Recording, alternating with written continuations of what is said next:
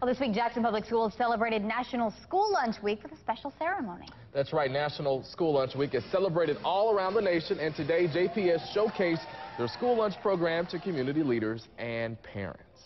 It brings a positive reflection on our food service program and the importance that we play in the total school environment.